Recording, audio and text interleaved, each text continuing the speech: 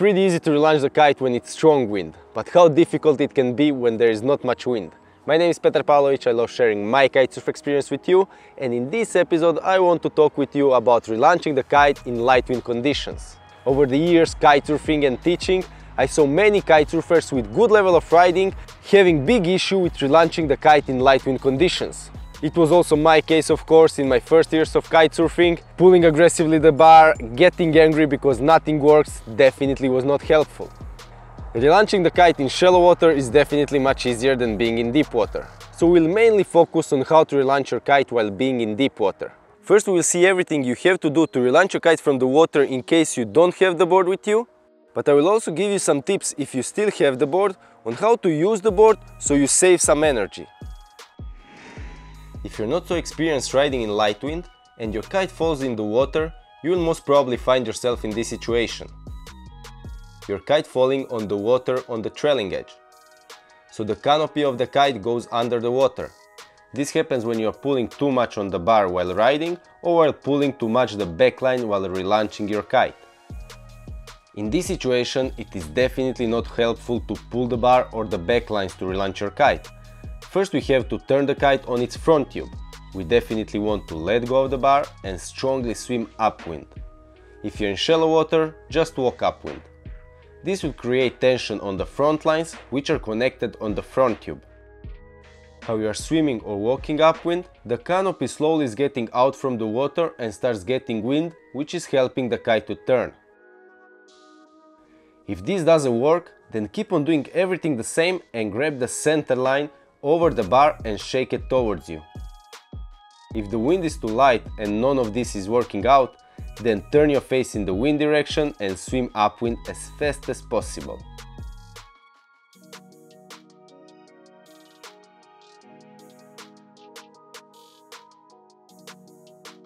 Put the board on your feet, bend and stretch your legs aggressively.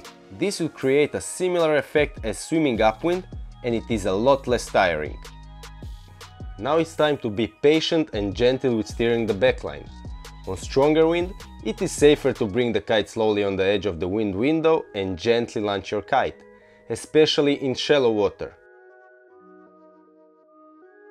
But on light wind, might be super difficult to succeed with this method, because you should be extra gentle and patient with steering. So on light wind, I recommend to relaunch your kite from the power zone.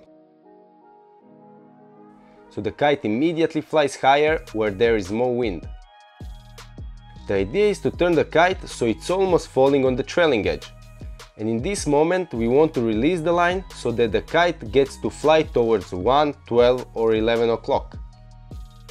Here we have to understand the logic of how the kite is flying in the wind window when we are pulling completely the bar and when we are completely depowering the bar. I don't want to talk to you now about kite aerodynamic because it could become too long and difficult to understand. I will leave this topic for another episode. I will explain you this in the way that I understood it for the first time. So if you imagine that my hand is the kite, here's the front tube, here's the trailing edge. When we pull the bar, we are kinda closing the kite and the kite becomes smaller. This way we are compressing the wind and in strong wind conditions the kite starts pulling us. But if we keep the bar pulled in for too long, in light wind conditions the kite might backstall.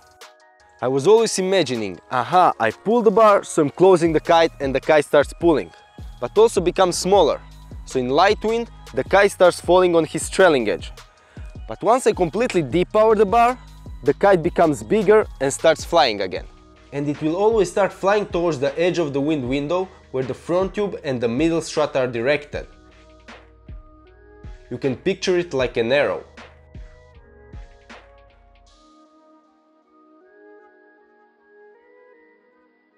So when the front tube is on the water, the kite actually wants to go under the water, but it is not possible. So our idea is to turn the kite so that the front tube and the middle strut are facing around 12 o'clock, and then we want to release the line so the kite just follows its arrow and goes flying towards the edge of the wind window. Now we'll see different methods in light wind on how to manage to turn your kite and make him fly again. Make sure that the bar is completely depowered. Take one backline with 2 fingers just in front of the floater. If you don't feel enough tension, then take it just a bit further if there is still a thicker line to hold on to. Do not pull for the thin line.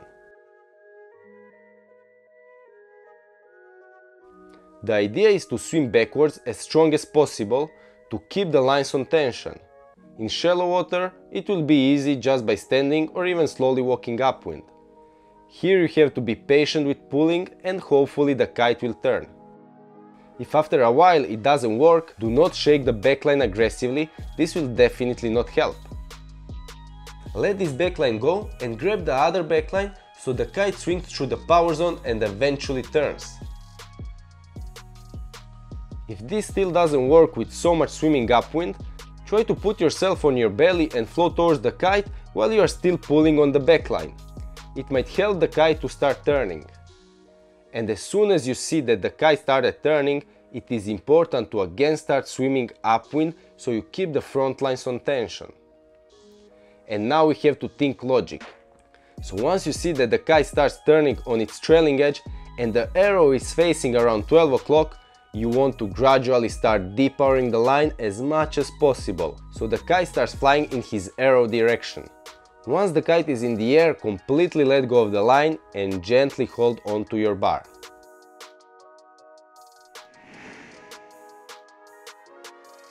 When the wind is so light, you often have to play a bit more with the backline.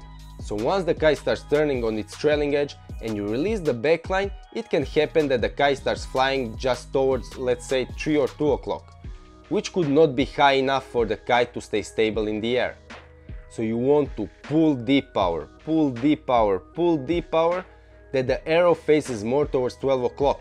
Here you have to make sure to be extra gentle when you pull again after depowering. This is why it's better to do it just with 2 fingers and not with all your hand. If you pull slightly too much, your kite will fall on the trailing edge, and you have to restart the process from the beginning. If it's possible for you, I recommend keeping your board on your feet while relaunching the kite. This will create enough resistance on the water so you don't have to spend so much energy in swimming upwind. Common mistakes made while depowering the line: just stretching the arm thinking that this is enough depowered. Sometimes you have to move all your body forward so you can depower the line properly.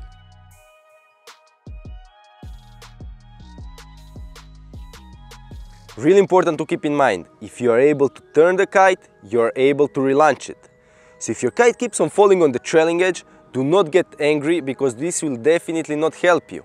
You want to keep calm, be more gentle and focus on the arrow. Also, if for any reason you are not able to relaunch your kite, make sure you know how to perform self-rescue, which you can see in my previous episode.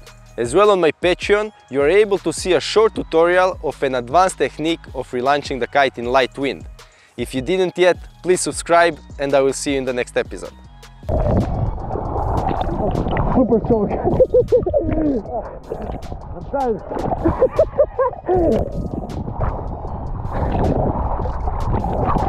Bravo, bravo, bravo. Strong, strong, strong, strong, strong. Strong, strong, strong. Big boy, big boy.